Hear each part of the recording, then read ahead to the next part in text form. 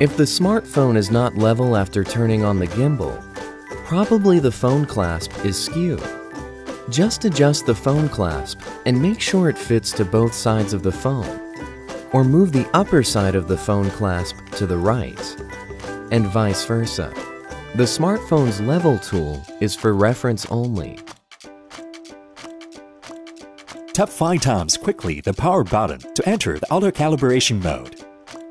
iSteady X will do auto-calibration while 2 battery lines flash one by one. It takes about 40 seconds to complete. The gimbal should be placed on stationary desk for calibration.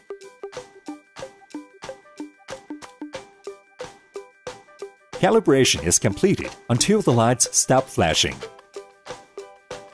Thanks for watching.